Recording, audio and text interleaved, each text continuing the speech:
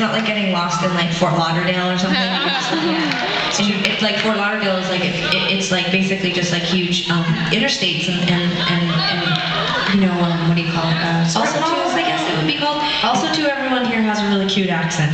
So anyway, so I was just thinking that those were my fond memories. Hold on a second. I hate her tonight, and sorry. I just didn't think you could hear me because you kept not letting me talk to you. Because I was talking. So come over here and make some eye contact. Maybe it's because when you're blabbing to the audience, I go like this is what I do.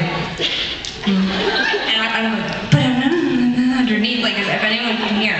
You know who you are? You've turned into Dad and Sherry. Dad and his girlfriend, my dad and his girlfriend. You get on the phone with my dad, and Sherry's in the background, and she's like, Steve, tell them about it.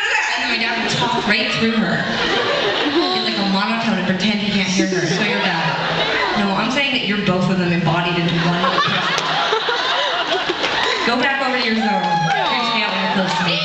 Okay, what Sarah and I are desperately both competing to tell you is that we absolutely love coming here, and it was a pleasure to play for you.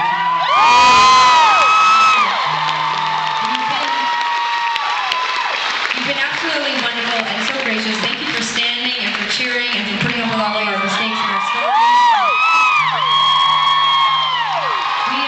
We're gonna play one more song, and then you know there'll be that like weird pretend like minute where you like cheer and you're like, and then we will, and we really will try to keep that part of the section of the show not quite so tight. So, thank you so much. This is our last now.